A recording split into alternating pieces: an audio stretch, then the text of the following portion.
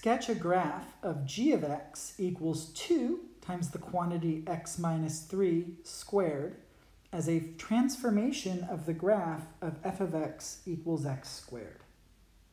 Again, we'll start with our original function, f of x equals x squared, and we're going to see how we can turn it in to our new function, g of x equals 2 times x minus 3 squared.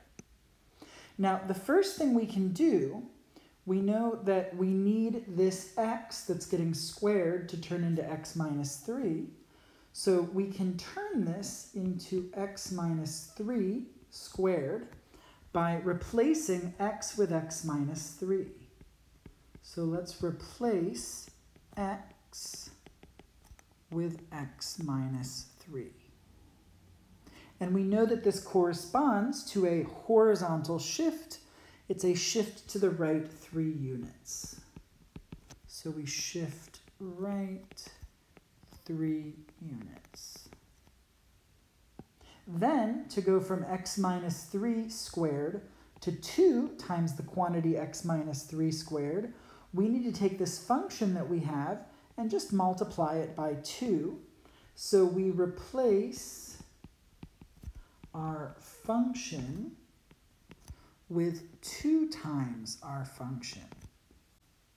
Now, I'm not going to say replace f of x with 2 times f of x because this isn't f of x. This is a new function. I could name this function h of x and say replace h of x with 2 times h of x, but I don't think we need to do that. We can just say we're replacing the function that we have now with 2 times the function. And we know that when we take a function and multiply it by 2, that corresponds to a vertical stretch of factor 2. So we stretch vertically by a factor of 2.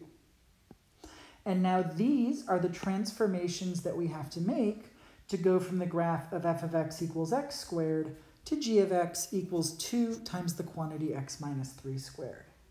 I'm going to very quickly sketch the graph of f of x equals x squared, which we've done now what feels like a million times. We know it is a parabola opening upward that has a vertex at the origin. Now let's take all of the individual points on this graph and put them through these transformations. First, we need to shift this graph to the right 3 units. So every point that we have on the graph, starting with the origin, needs to be shifted to the right 3 units. So the origin is going to move to the point 3, 0, and then 1, 1 is going to move to the right 3 units to 4, 1. And then 2, 4 is going to move to the right 3 units to 5, 4. And 3, 9 will move to the right 3 units to 6, 9. And then we can also move these 3 points on the left-hand side.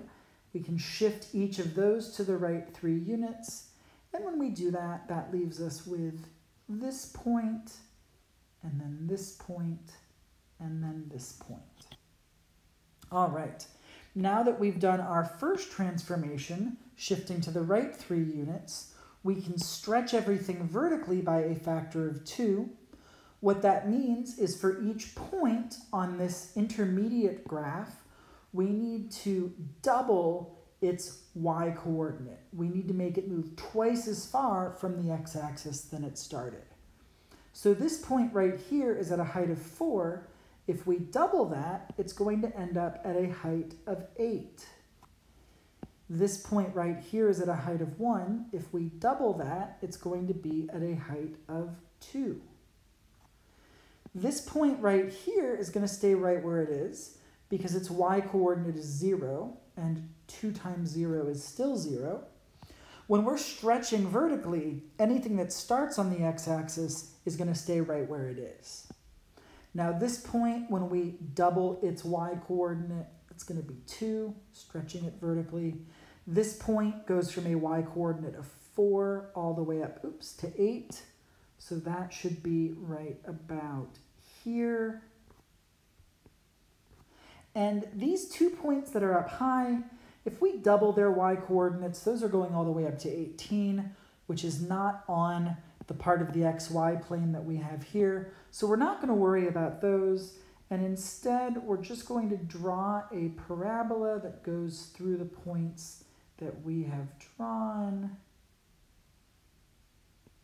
And this is our graph of g of x equals 2 times the quantity x minus 3 squared.